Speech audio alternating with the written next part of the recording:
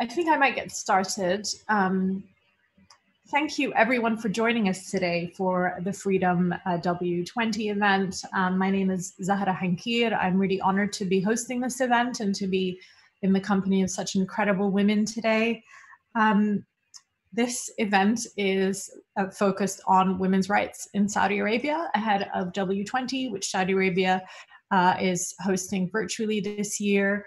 My occupation is a freelance journalist. I am Lebanese. I am an editor. I edited an anthology of essays by Arab women reporters that was published by Penguin Books last year. And that book really aimed to amplify the voices of Arab women journalists, specifically about the incredible work that they do on the ground across the region.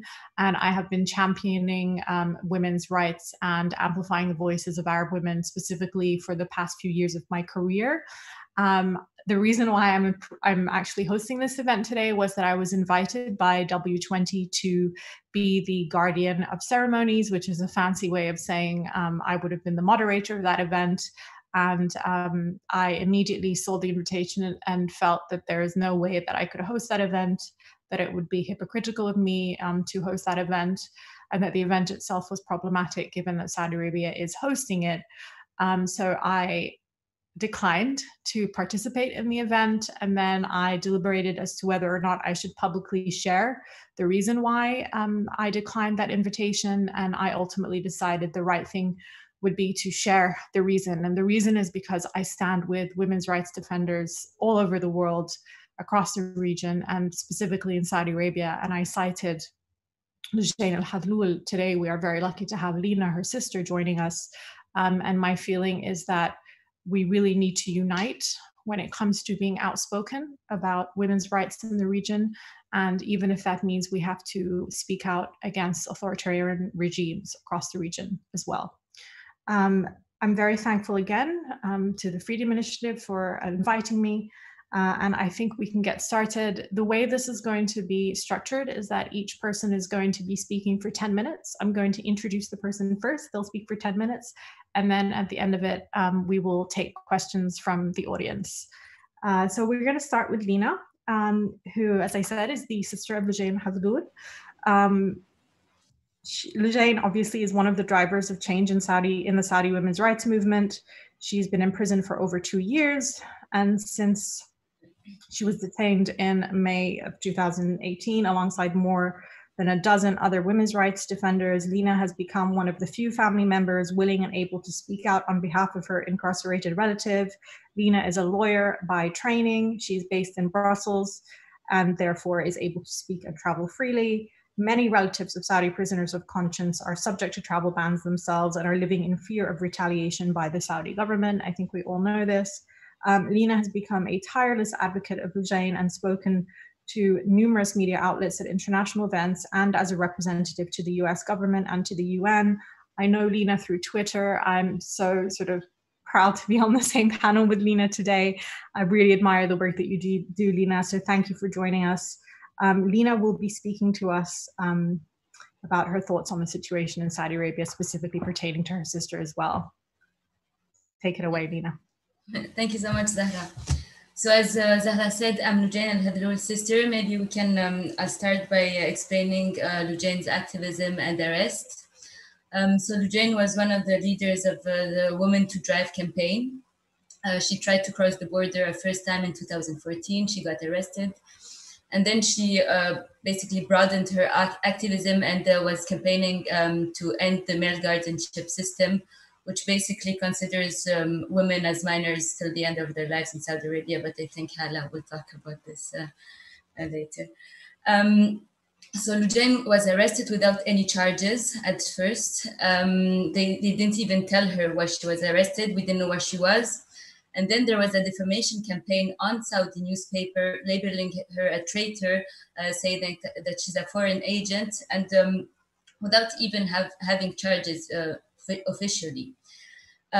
So then 10 months later, her trial began, and we were really surprised to see that nothing of what they were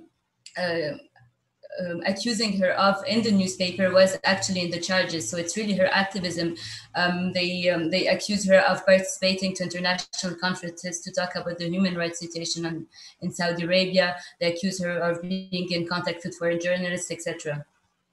And so during her arrest, Lujain was tortured in an unofficial prison by Saudi officials. And the thing is, they want to silence her, they want to break her.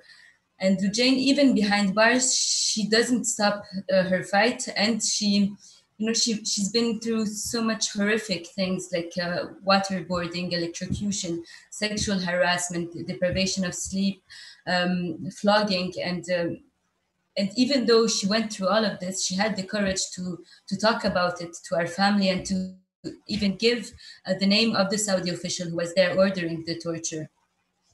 And they then tried to make her, so they offered her a deal where she would deny the torture that she's been through, and they would release her. She refused this, because it's part of her fight to not deny any of the injustices that happen in the country. And so Saudi Arabia, now that they have been able to silence every voice basically in Saudi Arabia, first by silencing the activists, they want to be the only voice that is heard. So the regime wants the only voice to be his. And for that, they harass even the people who are abroad.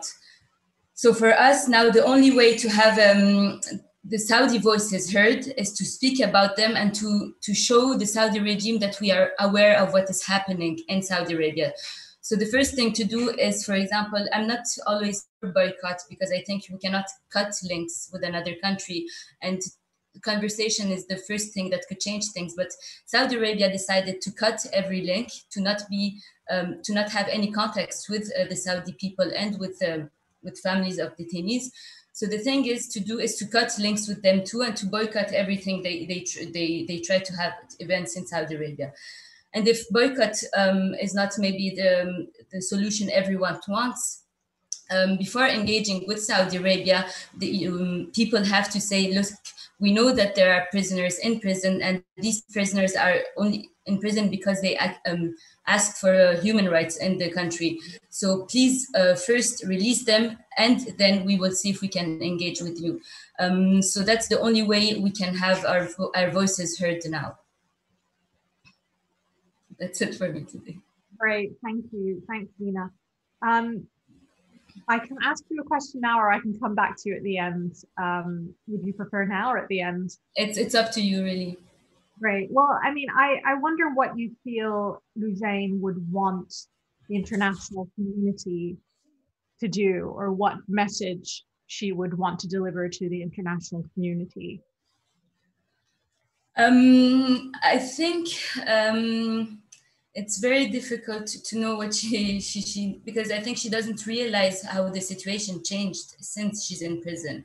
I think Lujain really believed that Saudi Arabia, at the time she was arrested, there was still maybe some place for reform by reformers, by the Saudi people. So probably she would want to people to engage with Saudi Arabia first, and not be maybe so public about the cases and etc., and try to find solutions with the Saudi regime. But probably that if she sees the situation how it is now, and how everything is blocked, and how everyone is silenced, I think she would want her voice to be heard, and to tell the people, you're Saudi Arabia's allies.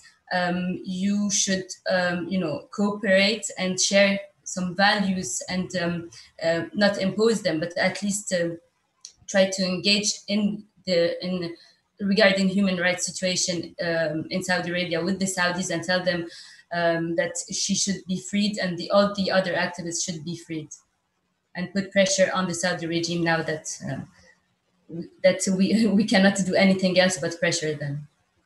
Sure, thank you for sharing that. I did also want to note that just the very act of solidarity, I think at this point in time, is actually a controversial act in many ways, because there is so much pressure on people who stand in solidarity with Lujain and other women's rights defenders.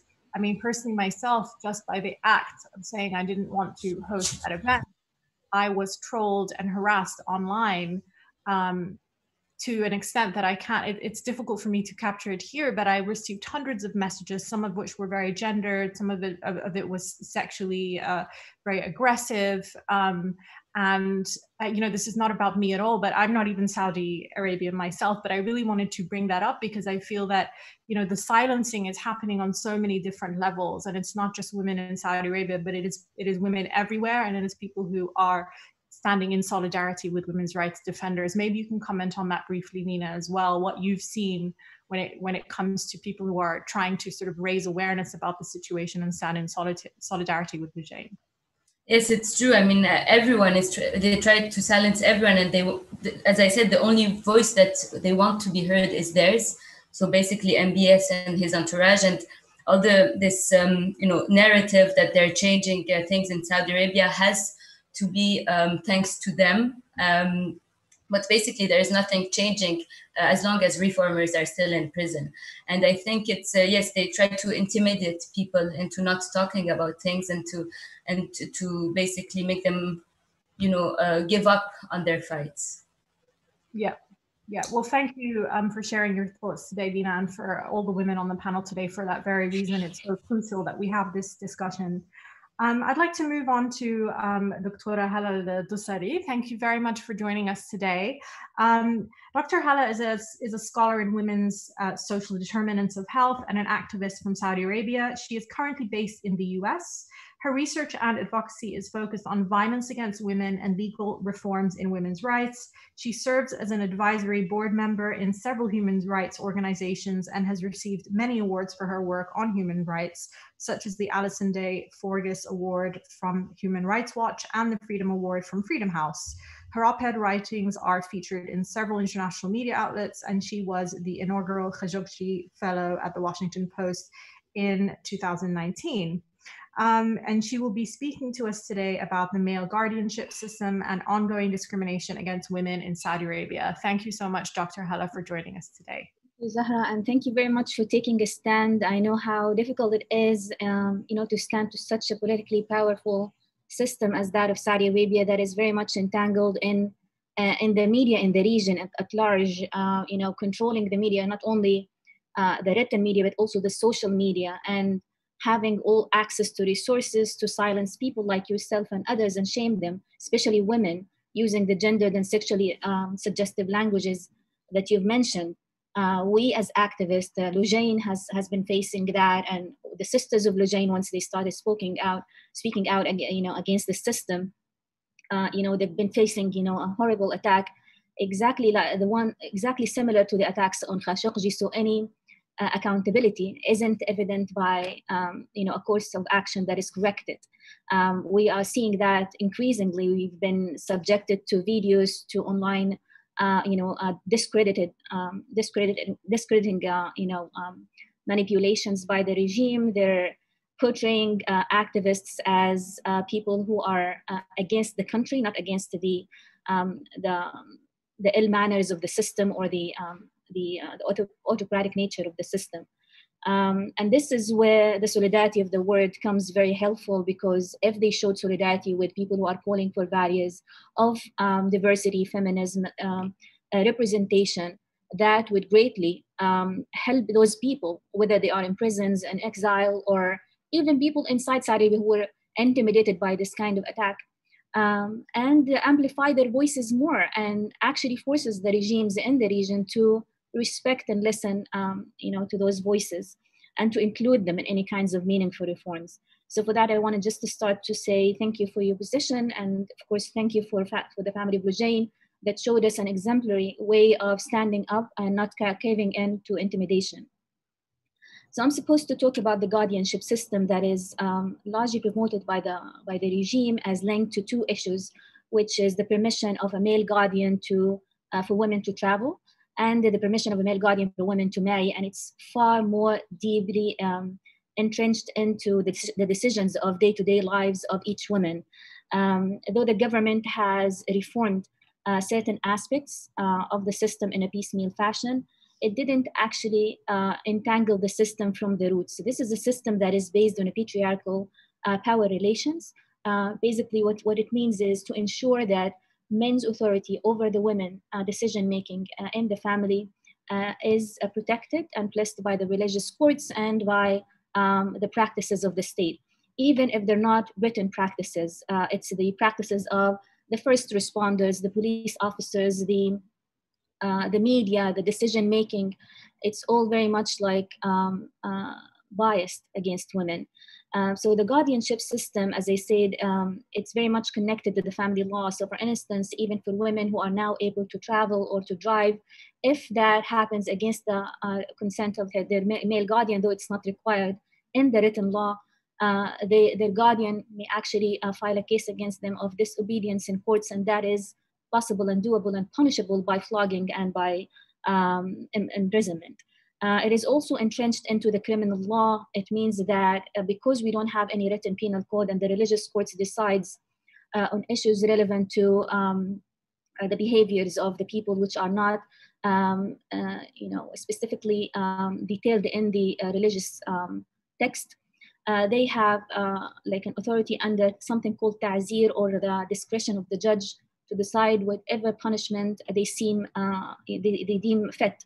For instance, things like the dress code of the women, though there is now more of a relaxed, there is no religious police roaming the cities in Saudi Arabia, but women who might challenge this dress code norms, even though they're not dressed in an unacceptable way, even though there are more foreign women now used by the regime to promote fashions, to promote at historical sites, and appear in a very much like very controversial dress code. But Saudi women themselves, when they try to follow suits or when they try to use, this kind of ease of restrictions to push for a different dress code, or basically use those kinds of, newly found, presence in the public spaces, they often faced with, very much like either online harassments or either, harsh criminal system. And we've seen several women being dragged into the system because of this. The guardianship system also is very much linked to violence against women. Violence against women is embedded in the unequal relations between men and women in the family, which makes escaping abusive family very difficult for women if her guardians controls not only her access to other resources, but her access to other services. For instance, many women who have to get the consent of a guardian for travel, for instance, they have to give him money to do so. Or if they don't want to compromise their custody of their children, they have to consent to their guardian's decision making in other aspects of her life.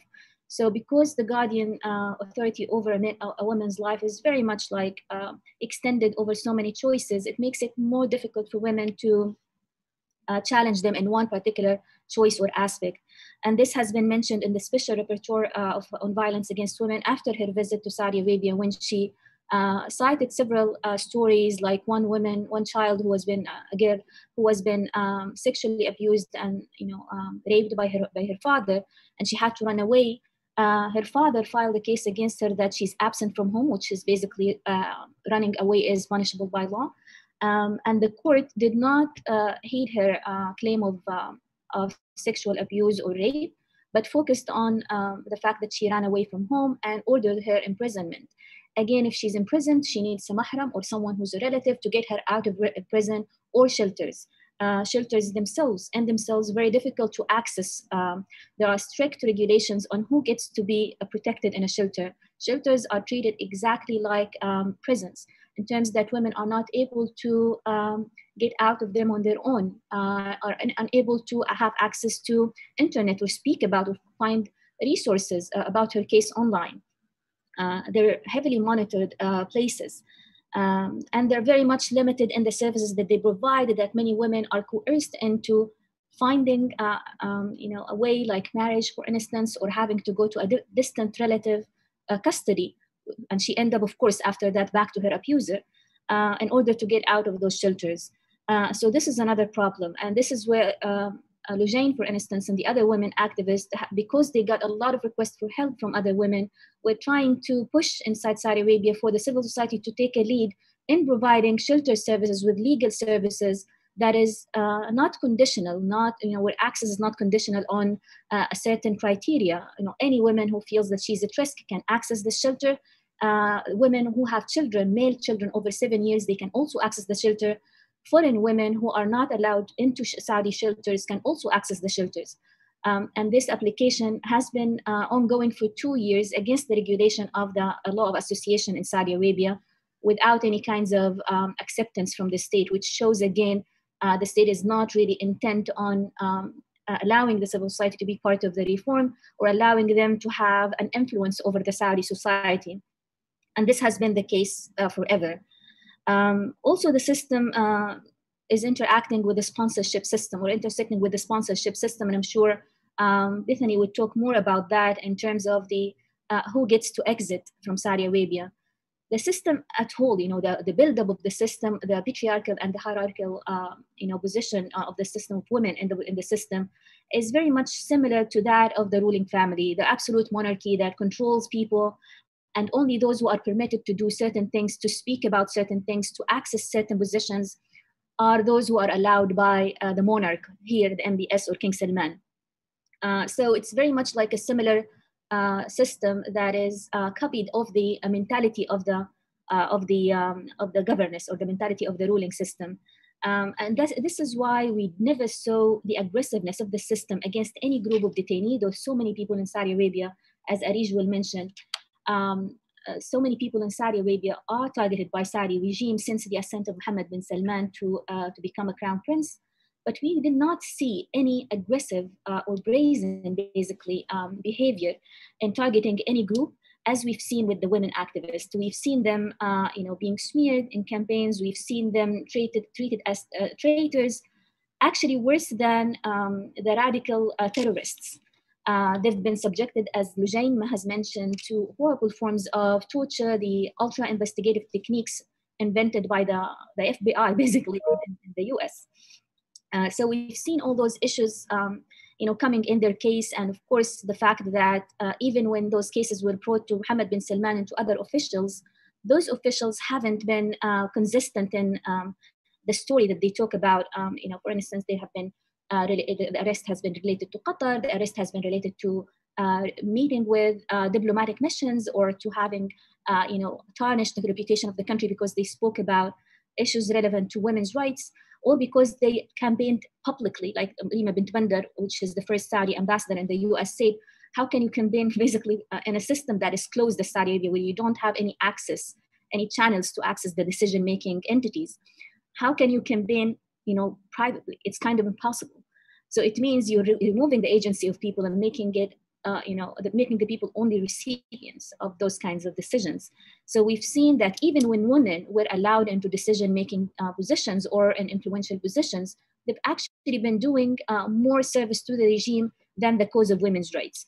Here comes a quote I'm taking from Blood and Money that I've just been reading, a book that has been published recently on Mohammed bin Salman ascent to power and how he consolidated power over certain sweeps on, of arrest or dealing with the business community, huge PR campaign, as Zahra mentioned, where they've looked at most reputable names, whether it's in the media, whether it's in the sport or arts, to come to Saudi Arabia.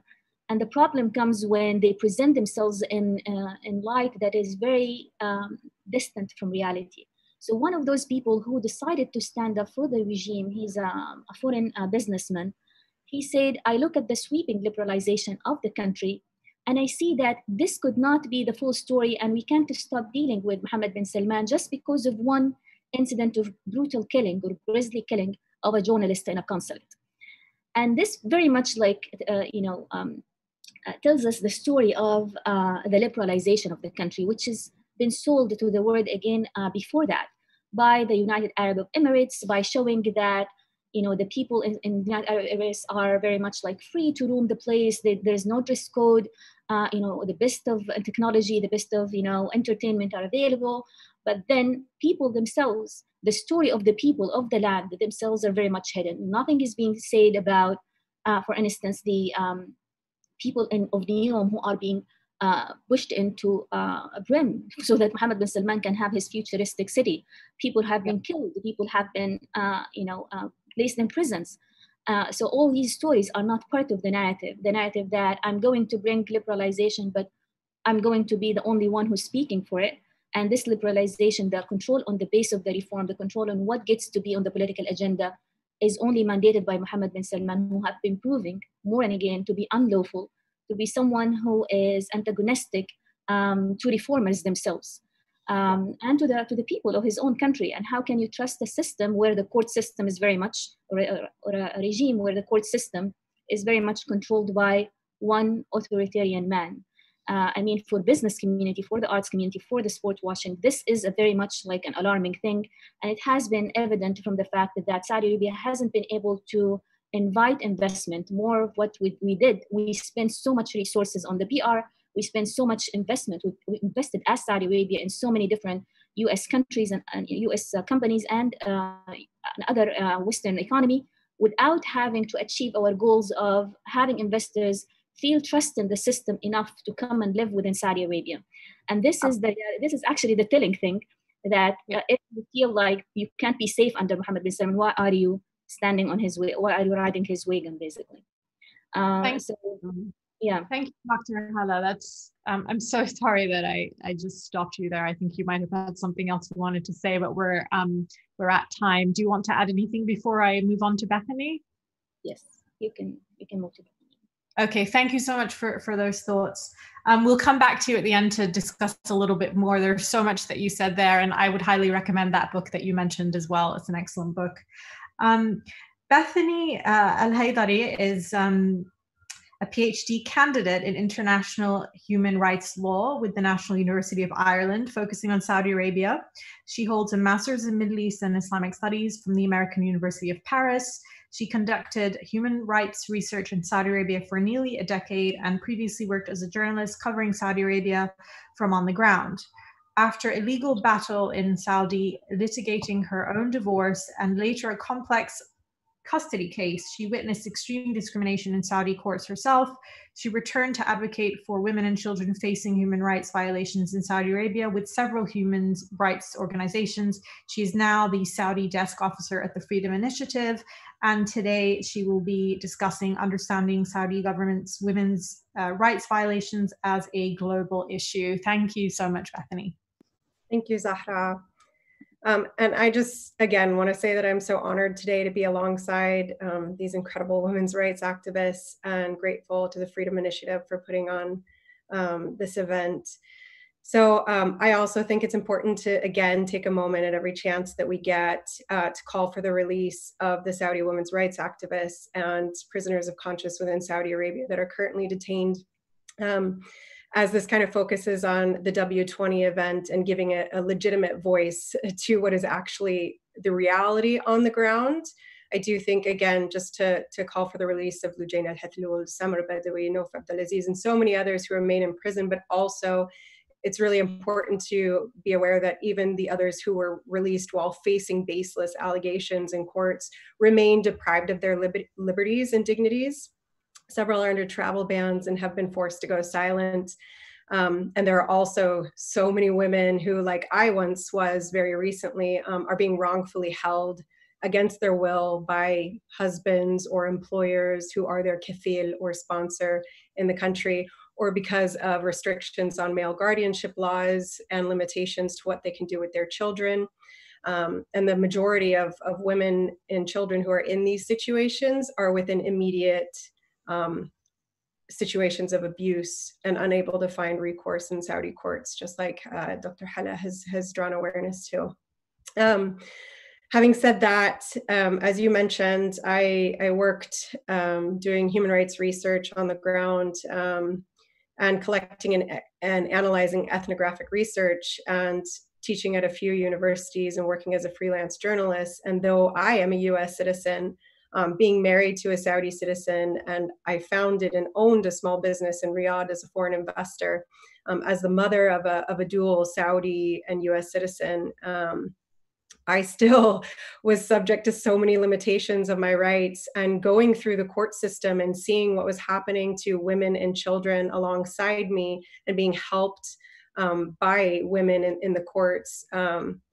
It was quite shocking to me, and even being in courts, how degrading and dehumanizing that experience is, and how women are currently not treated as fully human, especially in regards to even trying to prove allegations of abuse, when your word is not accepted, and a man is able to simply swear or bring male witnesses to court to say that his version of events is correct. So it creates an impossible situation for women who are on the ground in Saudi Arabia, regardless of their background, to be able to protect themselves and their children. And the legal system is just not set up to efficiently do that.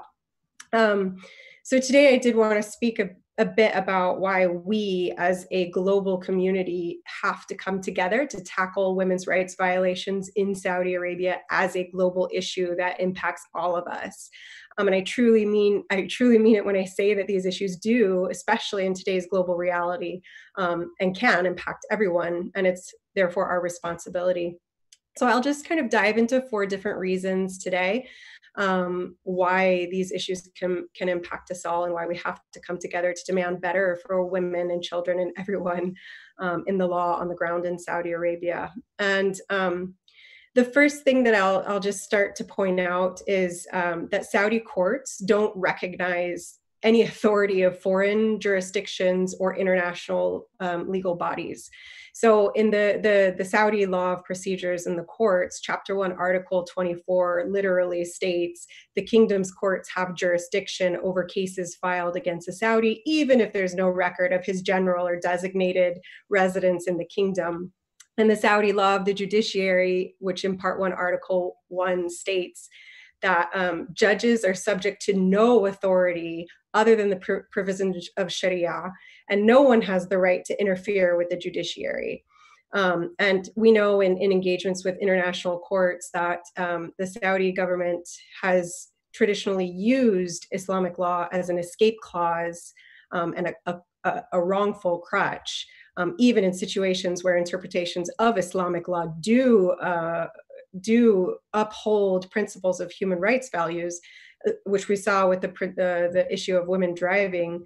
It's used as a clutch. So it's important for us to realize that Saudi courts don't recognize any foreign authority, any foreign jurisdiction. They claim complete jurisdiction and control over anyone holding a Saudi citizenship, regardless of their connection to Saudi Arabia.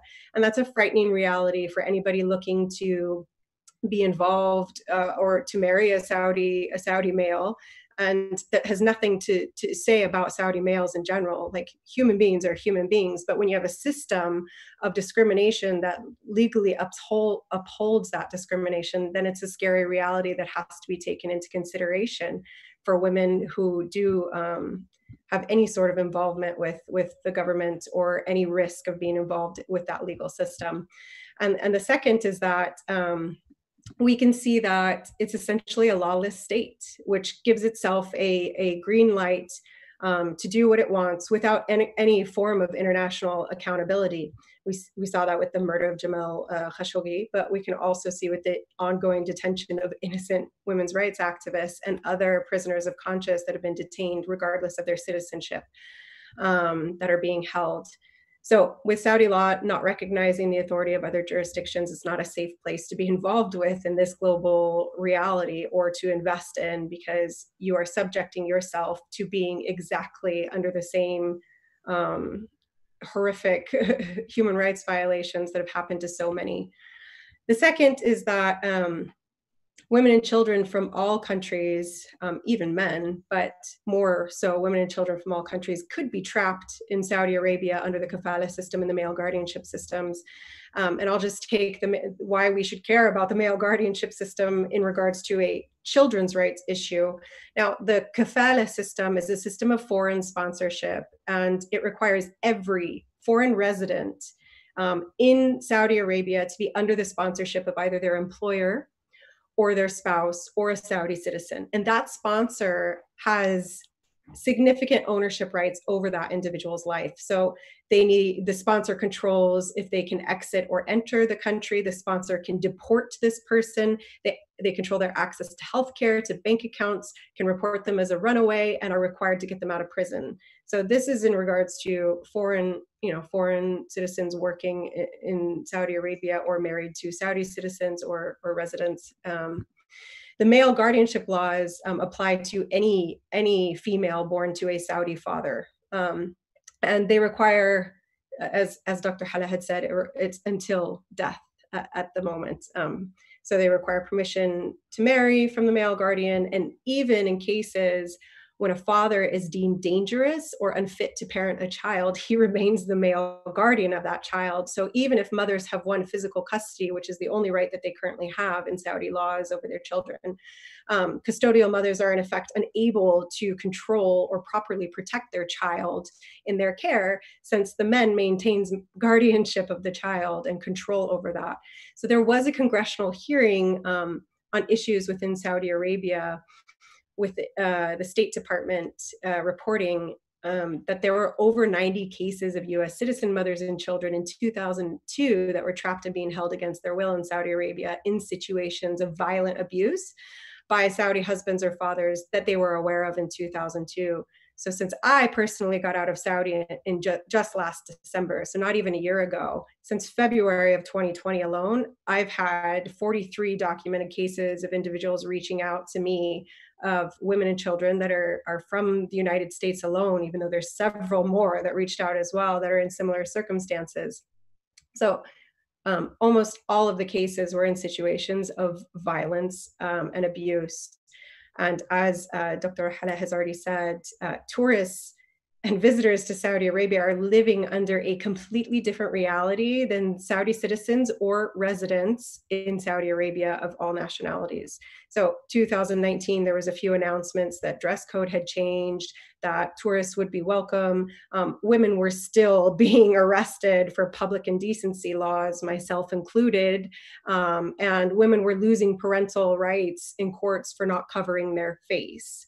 So while tourists or celebrities were coming to Saudi Arabia, at that exact same timeline, there were still people being arrested and others losing rights to their children for not covering their face, when men are permitted to be abusive in courts with almost no form of accountability.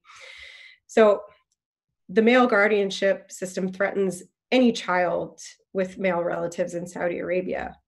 And while the US has held hearings on this, such as the 2002 congressional hearing on abductions of children from the United States to Saudi Arabia, we've kind of missed that we also need to be pushing and supporting this, because male guardianship system facilitates the kidnapping of children from all around the world to Saudi Arabia by their fathers with impunity. And that's from Ireland, England, Senegal, Kenya, the United States, the Philippines, Australia, so many cases. And we know that the Saudi consulates and embassies have facilitated this process by assisting in issuing laissez-passer or temporary travel documents to children of Saudi males without the knowledge of the custodial mothers, and in violation of US court orders. Male guardianship gives Saudi men the right to kidnap their children with impunity to Saudi Arabia. So the last point that I think is really important is to remember is that Saudi Arabia is not a free country, and citizens and residents are silenced. And this is especially the case for women who not only face government repercussions, but are under the control of a male family member whom the Saudi legal system gives immense power to over their female defendants, to the point that it puts them in danger of financial abuse, manipulation, exploitation, and physical and emotional abuse as well. So it's not fair for us to ask people on the ground what's happening in Saudi Arabia, to put their life at risk, to put their family's life at risk, to speak out under that regime. So therefore, it is absolutely the international community's responsibility to amplify the voices of Saudi citizens in the diaspora who are free to speak, and to continue the conversations and demands that were started before this crackdown by women's rights activists and by Saudis who were calling for various human rights to be implemented in Saudi. And we need to be sure to amplify all cases that impact US citizens, that impact anywhere, the Philippines, Philippines, that impact people who are stuck from Kenya. This is a global issue, and we can't ask people to risk their lives. So it's up to us to amplify the message and the conversations that were started. So Saudi Arabia, sorry. I'm sorry, I thought you were wrapping up. Sorry, Bethany, please go ahead. We're just a bit tight on time. Just wanted to let you know. Okay, so I will just say that a few summary points on my own PhD dissertation and surveys that were received. So I did anonymous surveys while I was living in Saudi Arabia, and I just wanted to note some of the results. So from those, and I'll just say that we did hundreds of surveys, and 74% of the Saudi citizens that were surveyed at that time believed that they needed to implement freedom of religion. 82% believed that they needed to implement freedom of speech. 65% of the respondents said that they believe that Saudi Arabia should embrace the International Human Rights Convention. And only 32% agreed that the Saudi legal system was actually implementing aspects of Islamic law. 99% said that freedom was important to them, and 87% said that they didn't feel safe to criticize the Saudi government. 91% that their freedoms and rights were being limited in Saudi, and 68% said that policies in Saudi are not made with the citizens' best interests in mind. So I'll just say and leave with that there's a responsibility for all of us to amplify this message and to continue this fight. And I'll leave it to Areej to go on, and Zahra. Thank you. Thank you, Bethany. I think crucial really to what you were saying, and you made that point, is that the narrative that the global community receives about the country is not reflective of what happens inside the country. And I think that distinction is quite important. That's not necessarily limited to Saudi Arabia, it's other countries as well across the region. But we really need to be cognizant of what we're hearing from these governments and then what might actually be happening on the ground. So that's really a message I want the listeners to take with them today. We're moving on to Areej Alsahdan. Thank you, Areej, so much for joining us today. Areej is a dual American and Saudi citizen who lives in San Francisco and works in the tech industry. Her brother, Abdurrahman, a humanitarian aid worker and graduate from the Bay Area University with a business degree, was kidnapped from his office at the Red Crescent in Riyadh by the Saudi authorities during a mass crackdown on critics and human rights activists. He was tortured and deprived from any communication with his family, and he's been missing since March 12, 2018. Since his detention, he was allowed only a 1-minute call after 23 months of his disappearance and then went missing again. Areej has been working tirelessly to demand justice for her brother, whose only fault was expressing his peaceful opinions on social media. Areej spoke at several events at the UN and a US congressional conference, expressing concerns about the worsening situation of human rights conditions in Saudi Arabia. And today, Areej will be speaking to us about the impact the situation there has on families and businesses of arbitrary detention relatives in Saudi Arabia. Thank you, Zahra, and thank you to Freedom Initiative for hosting this event, a very important event. And I just want to mention that, Zahra, thank you also for standing up for human rights. And the backlash that you got from the Saudi trolls is actually very embarrassing. As a anyone who lives in Saudi or is a Saudi citizen, is actually very embarrassing that while they are saying that we protect or we're improving women's rights, what they have done in terms of online attacks, abuse, verbal abuse, is completely against any women's rights, in that regard. So it is really, amazing to see women like you standing up for women's rights and speaking about it publicly, because the only way we can tackle these issues is by keeping, our voices heard.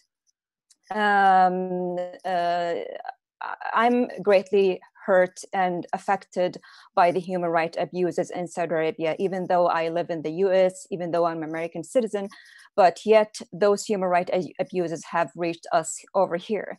And as Zahra have mentioned earlier, in the intro, I am the sister of a humanitarian aid worker, Abdurrahman Alsahdan, who've been detained from his place of work at the Red Crescent headquarters in Riyadh and disappeared since 2018 March.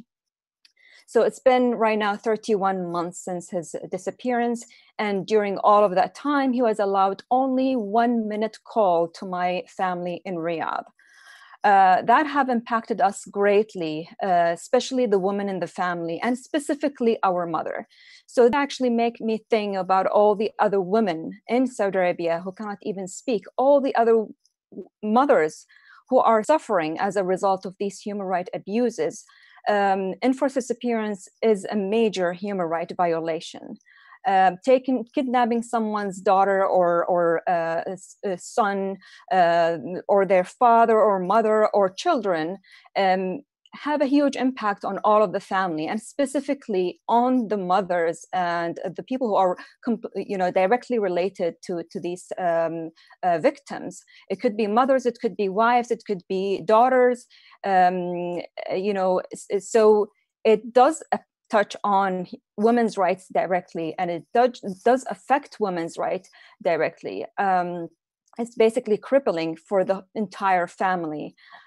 So, for example, say for those who loses their husbands and they're disappeared, and out of the blue they just kidnapped and being disappeared. How is that mother going to take care of the children? How she's going to, their entire life is going to shift completely. For a mother who just doesn't know where her son or daughter went and disappears for weeks and weeks, and until later find out that they are being kidnapped by the secret police, and then they're deprived completely from any communication. How would that affect them? It actually, it is a major human rights violation on a large scale.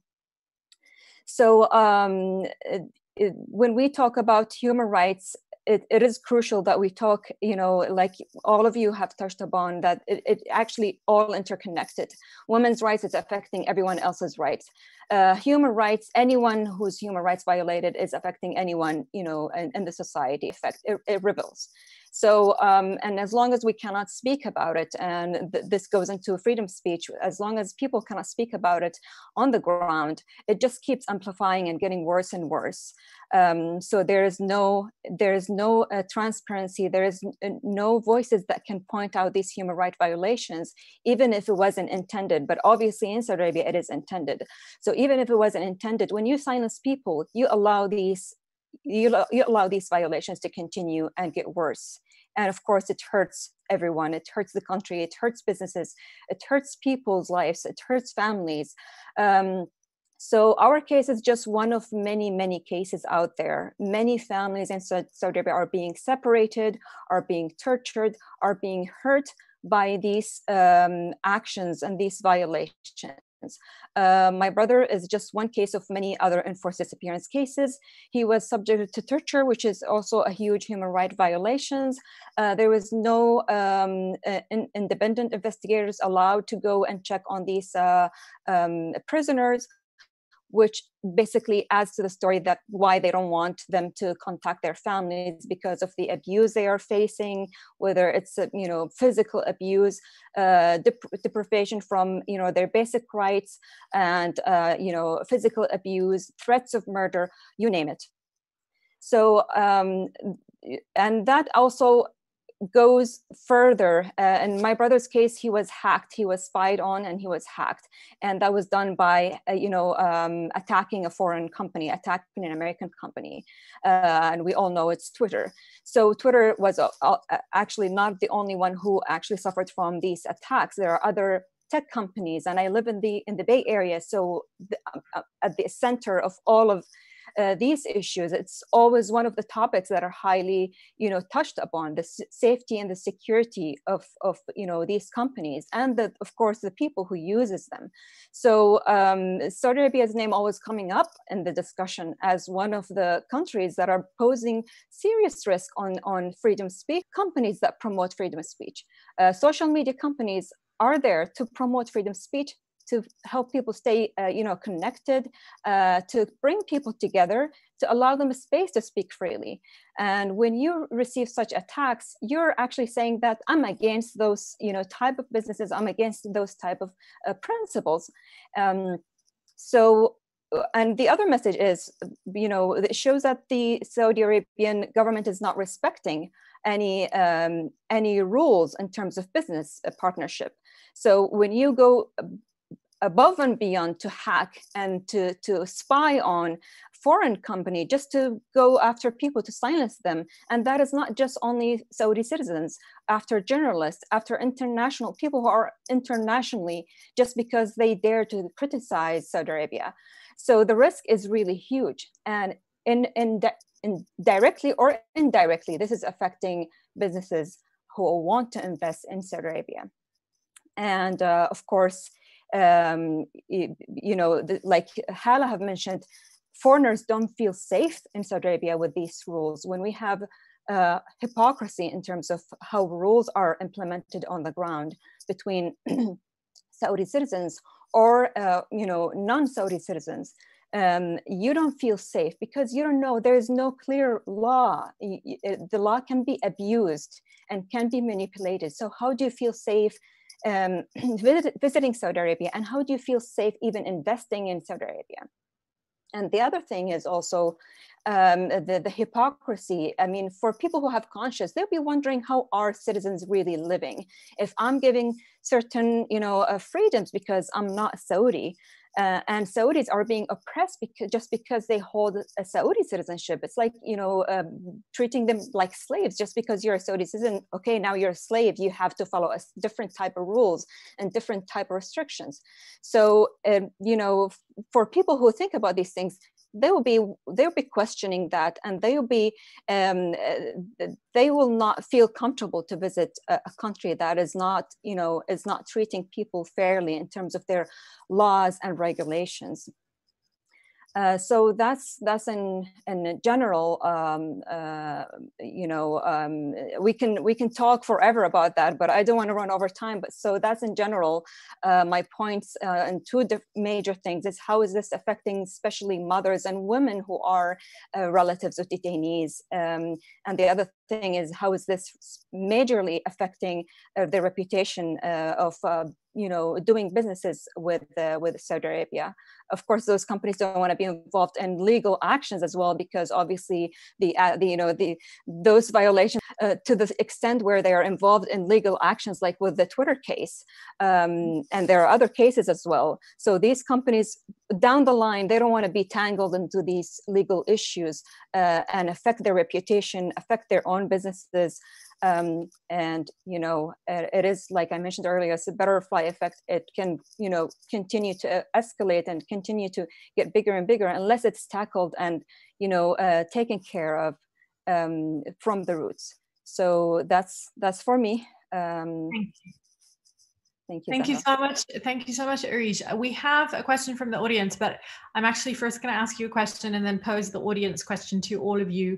Areej, the subject of what you just discussed is how this has affected women and the families of these detainees. And I'd love it if you could, if you don't mind, if you could share how it's personally affected you, how you've contended with this yourself and the struggles that you faced. Especially given that you live in the United States, you're a dual nationality as well. It must be tremendously difficult for you, and also Lina as well, if Lina would like to chime in if we have time. And then the question is from Robert, and I think anyone can really answer this question. It's quite vast. How dangerous is it for panelists to be speaking here today, knowing the reach of MBS to silence criticism abroad? So maybe Areej, you can answer the question, then whoever else wants to answer the audience question afterwards, that would be great. Sure. So the first question, it actually impacted us greatly. It impacted me personally on different levels in terms of our personal life, my family life, and our health. Of course, the most person being affected by this was my mother. And this is added pain to my own personal pain, because I have to show strength in front of my mother the whole time. And, to do that, I have to take care of myself first to be able to show that. So it affected, the way I, go about my life. I had to shift my schedule completely. I have to shift my life around my work, my personal life, everything, to accommodate and to make space to take care of ourselves as a result of this, basically violation. it affected our health greatly, especially for my mom. I personally had to take time off work because I was in a very bad shape. I had to take care of my own health. So it is, the effect of that is really huge. And, you know, people tell me that I have resilience and I'm, you know, patient, and yet it really hit me hard, and it hit my, you know, especially seeing my mother suffering is not easy. So how about all these other people who are not even, who's not even having that level of patience? How would they deal with it? To answer the other question, the second question, our life as we speak is in danger day to day. We are taking a huge risk by speaking up, but the risk of staying silent is much bigger, at least from my point of view. And the first day I decided to speak up, I basically joined Twitter, and I posted after just, you know, watching what's going on and, you know, following up on how people are, you know, handling issues on Twitter. I decided, okay, it's time that I'm gonna just, you know, take the courage and speak about it publicly, because all the doors were closed in our faces. So I posted, "Where's my brother?" I posted a short tweet, and basically it was, you know, the main thing is, "Where's my brother?" And I got this enormous, crazy amount of attacks, similar to what you received, Zahra. Unfortunately, it was a mixture of verbal abuse, gender discrimination, threats of murder, saying even that we're gonna get you and throw you in the sewers. Basically, you know, threats of murder, that they're gonna get me and bring me back to Saudi Arabia and throw me in the prison sewers. So that was really scary to see. But at that point, I thought, you know what? There is no going back. If I stay silent now, this is it. My life is going to be in danger forever. But if I speak up, then at least people know about me. And if anything happens, at least people know what we are going through. And, you know, regardless, I'm in danger now and I can't go back. I just have, the only way I can go is just keep going forward and keep speaking up. So yes, there is a huge risk on us speaking here. As long as there is restrictions and there is, you know, attack on freedom of speech, everyone is at risk. Whether in Saudi Arabia, of course, in Saudi Arabia is much bigger risk, because, you know, the moment you even criticize the simplest thing, you can end up in jail and disappeared and tortured. And outside Saudi Arabia, you can risk being kidnapped, you can risk being attacked. You never know. I mean, you know, we've heard different stories of people being targeted, whether kidnapped or, attacked, or, you know, you never know. It is risky, but, you know, there's no other option but to keep speaking up. Thank you for your courage and your bravery, Areej. I appreciate it. We are at time, but I just wanted to give the remaining panelists a chance to answer either one of those questions, really, how the situation's affected you personally, or how you feel about the risk of speaking today. We don't have much time, but please do share your thoughts if you'd like to. Just in consideration of time, I'm just going to say one thing. There are thousands and thousands. The best of Saudi Arabia's, basically people are rounded up in prison. People who have been pushing for religious reforms. People who were criticizing the economic policies that created more and more inequality, like disparity. People who have been pushing, the women reformists, you know, the women's rights activists who have been pushing the envelope, taking a huge risk in their own lives and continuing the fight for others. And I think it's a tribute. What we're doing, what risk we're taking, is a tribute to those people.